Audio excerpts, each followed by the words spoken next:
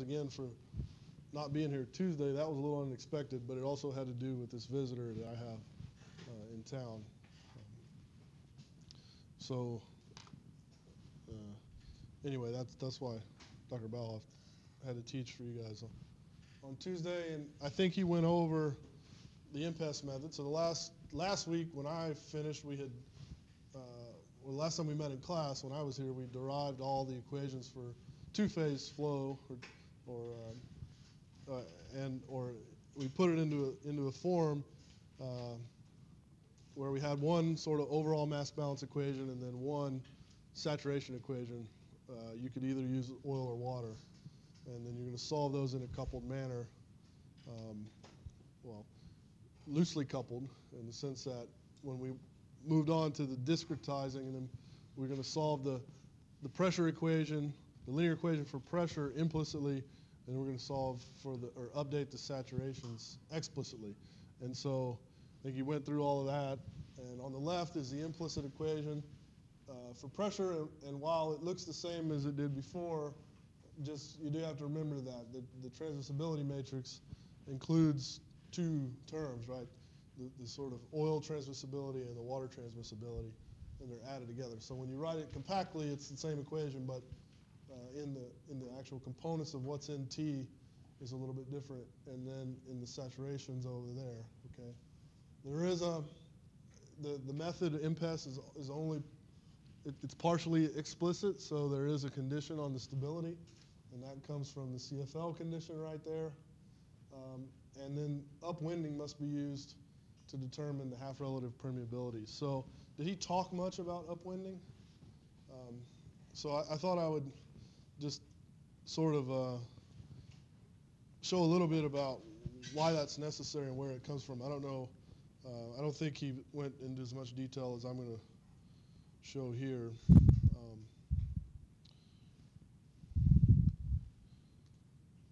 think I need to.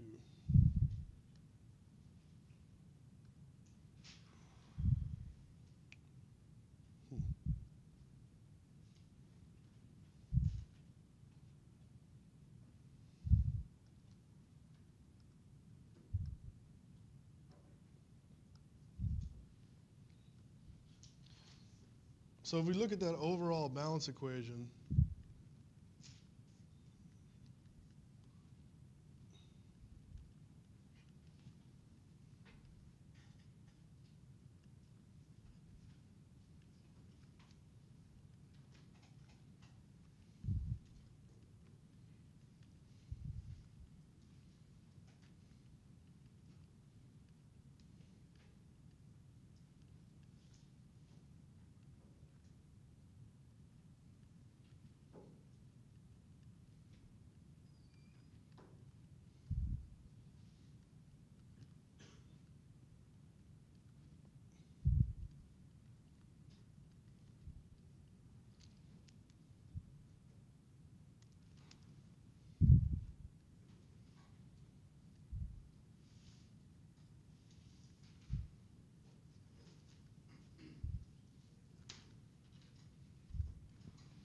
so if you look at the overall balance equation, it looks like that, right?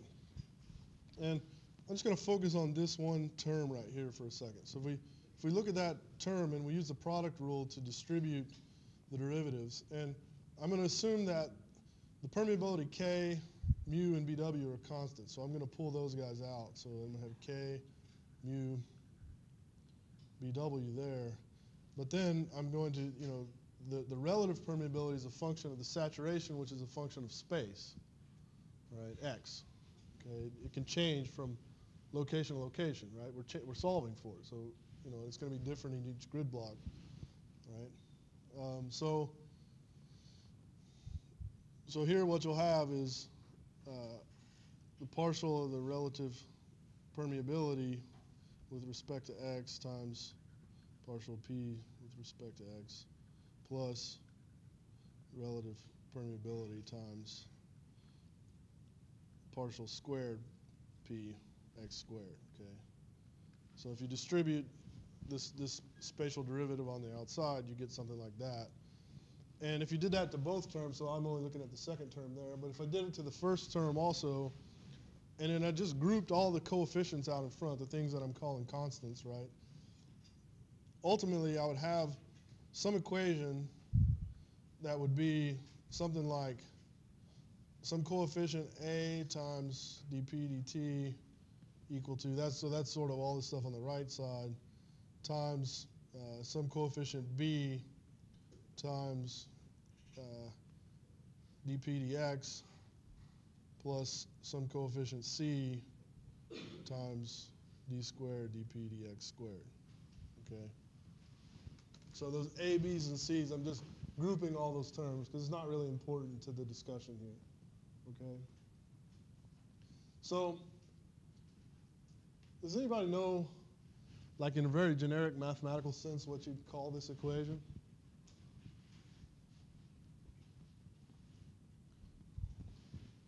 So you ever heard of like convection or maybe advection, convection diffusion equation or advection diffusion equation? So diffusion is characterized by the second derivative in x, right? And advection is characterized by this first diffusion in x. So when you have both of them showing up, it's called the advection, or advection and convection are very similar. It really just depends on what's in B. But, so you call this the advection diffusion equation or convection diffusion equation. So does anybody know do you know the difference between, like physically, what the difference is between advection and convection? Advection and diffusion? Okay, so imagine that I'm standing here with a big torch, big Olympic-sized torch, right? And if the room is kind of cold, right? If I lit that torch and I stood here long enough, even without moving, it would heat the whole room up, right? So even if you're sitting over there in the back of the room, eventually you'd feel warmer because I lit that torch, right? So the process that the heat moves throughout the room in that scenario is diffusion, right? So if I light also something else interesting about at least the mathematics of diffusion, if I light the torch, even if you're sitting in the back of the room, how long does it take for the heat to get to you?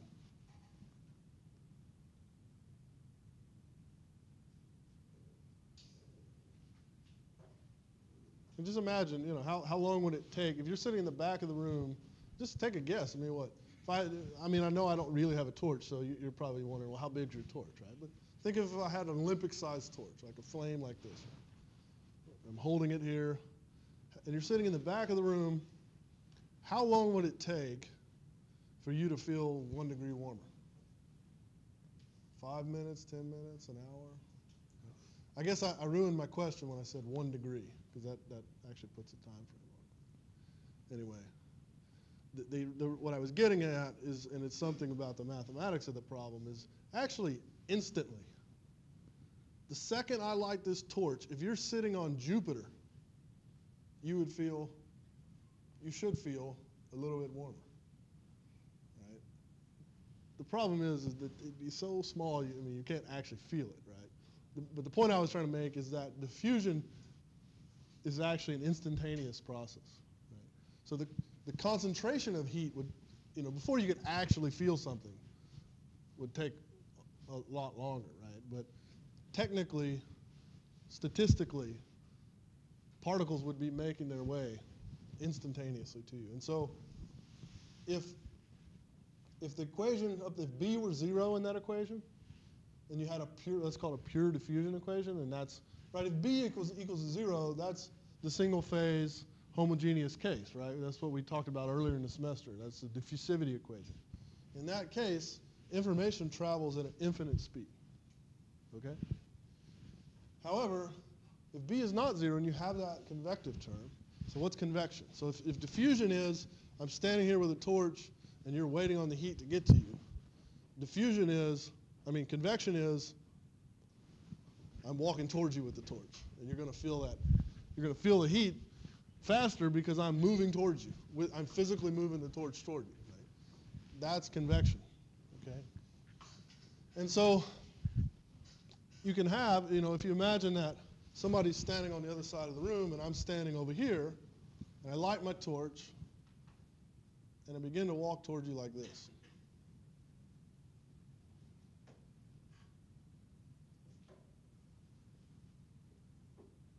I'm technically advecting the heat towards you, right? I'm moving towards you. Torch is moving towards you. So eventually, at some point, you're going to feel the torch because I get closer to you. However, you're likely in that scenario where I'm moving that slow, you're going to feel the heat from diffusion faster than you feel the heat from convection. I mean, eventually you're going to feel both of them. But in that case, I'm walking so slow towards you with the torch, the room's going to heat up faster due to diffusion than the fact that I'm moving towards you. Okay? But the counterexample is obvious, right? If I'm racing towards you, right, you're going to feel the heat due to convection faster than you're going to feel it from diffusion, even though diffusion is clearly still occurring. All right? So that's sort of the difference in advection and diffusion. And in the case where you have an advective, so the way we characterize an equation like the one I wrote right there, and it depends on the ratio of what's in those coefficients, but we use terms like parabolic, hyperbolic, elliptic. You ever heard those? If you ever take a course in partial differential equations, you'll hear those names. So as it's written, it's a parabolic equation.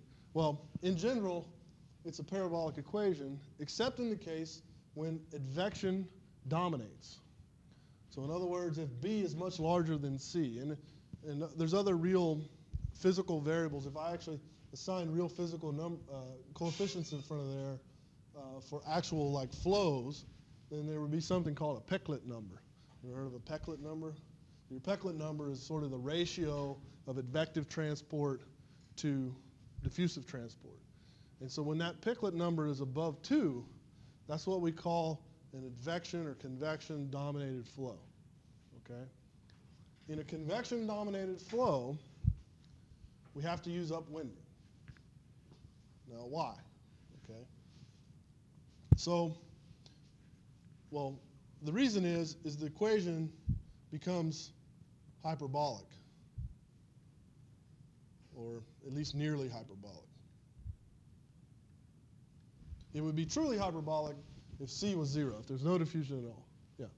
Does the change of relative permeability with respect to X get sucked into one of those coefficients? Exactly. Yes. Because there's another delta. Yeah, because, at any time, right, the relative permeability comes from the saturation curve, and it's sort of a constitutive model. We just look it up. So at any point, at any time t, that's just sort of a number, right? But anyway, yeah. So yeah, so the equation becomes nearly hyperbolic, right? And what hyperbolic equations have are something called characteristics, okay? And characteristics basically propagate initial conditions or discontinuities in initial conditions throughout the solution. And the classic example of this is the wave equation. So even though it's a different type of hyperbolic equation, I think it's probably the most useful one to use as an example. So the wave equation would be like du dt squared. So the difference is we have a squared there is equal to c squared du squared dx squared, okay? And we use the wave equation. The wave equation is, when you hear that little acoustic wave when I knock on a piece of wood, right? That's the acoustic wave traveling, the sound traveling through the wood, okay? And so this is actually how it's kind of odd. Like, if I were to take this pin and whack it like that and it fly through the air, you with your slow eyes would just see it fly through the air. I would normally, if I didn't have if this is like my only pin, I would actually whack it and let it fly. But anyway, if I whack this pin and I let it fly through the air, you with your slow eyes would just see it fly like a rigid body, right?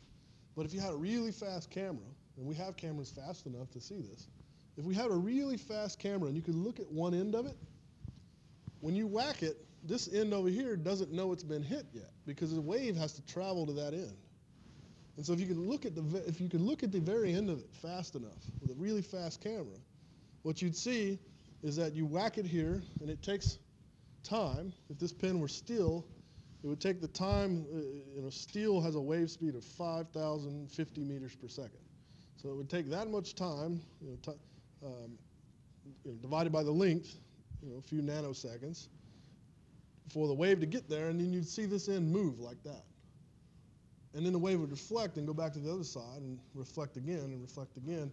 And so if you can look at the end of a bar or a pen, right, what you'd actually see is instead of it moving like a rigid body, it actually moves like this.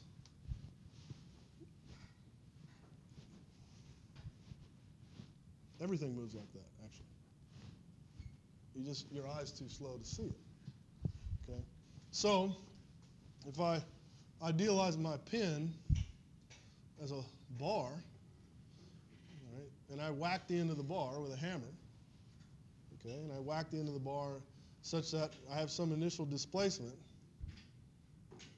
If I look at the displacement as a position, right, so this is u as a function of position, all right. At some time I measure where it's at. Because I whacked it with a hammer, I have a really very sharp front like this. And it's going to propagate along. So this is at like time t equals 0. Right.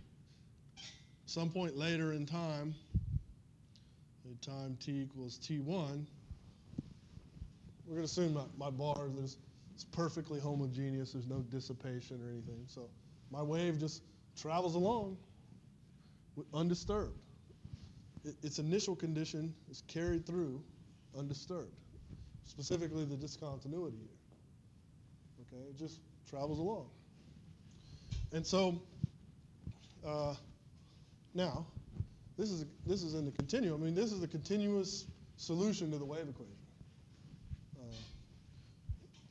Would be something like this. But if we wanted to solve that discretely, we need to do a spatial discretization. Okay? So if we go in here, and this is space, remember this is x. Right? So we're going to do a spatial discretization. I'm going to break x up into discrete points. And let's say we want to compute the derivative here, which technically is undefined. Right? This is a sharp shock, right? Technically it's undefined. But we're going to try to numerically compute it, and we're going to use a central difference method to do it. So if I use a central difference method, so I take a point, so this is I plus 1, this is I minus 1, right? Then a central difference approximation of my derivative is u at I plus 1 minus u at I minus 1 over 2 delta x, right? Right? Where this is delta x. Right? So u at I plus 1 is clearly 0. Right? This is u. U at I plus 1 is clearly 0. And u at I minus 1 is about right there. Right? About right there. So our derivative looks something like that, which is clearly, the derivative is the slope of this curve, right? So, I mean, you might argue, well, it's undefined here, and I might say, well, we're trying to solve it one step, in one instant in time in the future, and at one instant in time in the future, this point's going to be there. So what we're really looking for is the derivative here. But whatever your argument, it's either undefined or it's that. It's not this for sure, right? It's either undefined or it's that. Right? So this is why we need upwinding. Our discretization has to match the physics of the problem, and the physics of the problem say that there's some characteristic or some front that's going to be, the initial condition is going to be propagated through no matter what we do. And this is due to the nature of advection. Okay? And so what we need to do to take this derivative then is we're going to use upwinding. So instead, we're going to evaluate the derivative between the point I and I minus 1.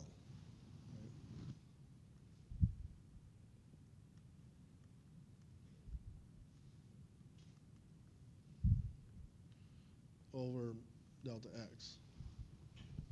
Right? And so, and the velocity, we're always going to do this in a way that opposes the velocity. Right? So in this case, the wave's traveling that way. So, and this is the derivative we want.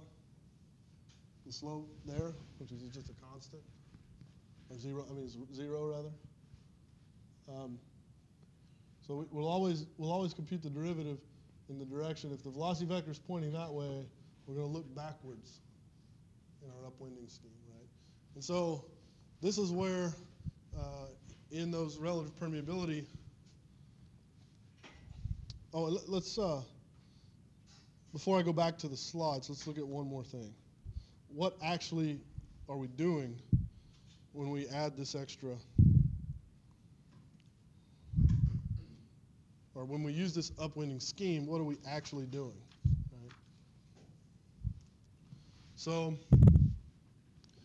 if you'll allow me to write, similar to the way I just did, I'm just going to sort of get rid of the coefficients. Well, no, I don't have to.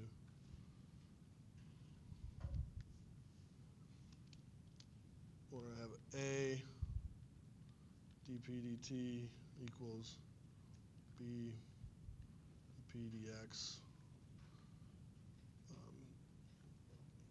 plus D p d squared dx squared. Do I have D or I'd C there, right? Anyway, so let's now do a spatial discretization of that. So we're not going to discretize time. It's not important to our discussion here. But let's do a spatial discretization of that guy.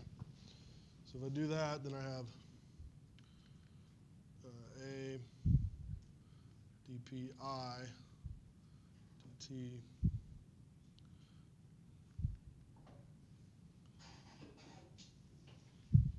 and I'm going to use my upwinding scheme here on the convective term.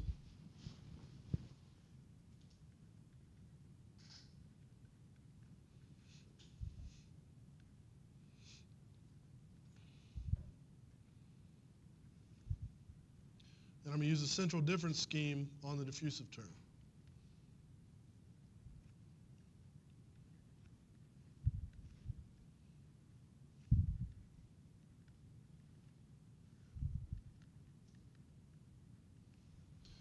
And if I just rearrange that equation,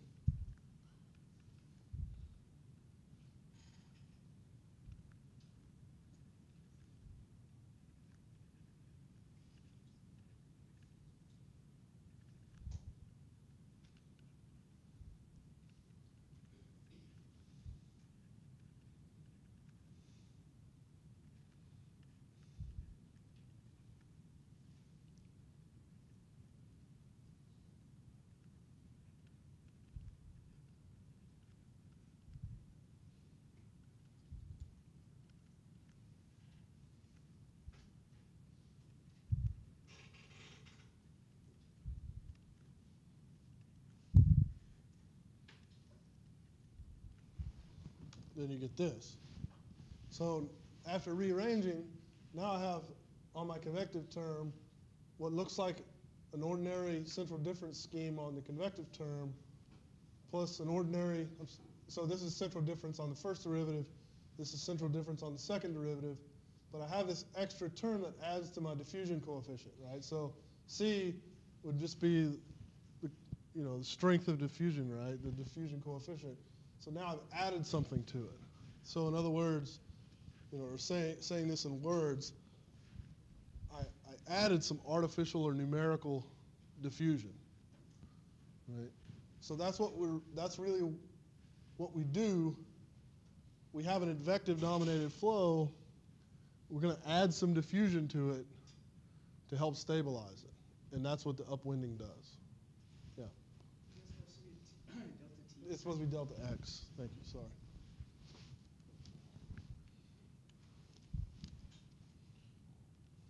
Yeah. Did we drop a negative for the C term?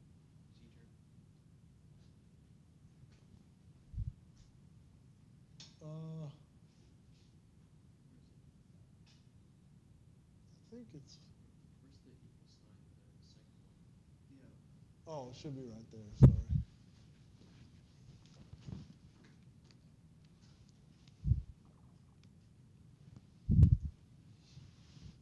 I think it's okay.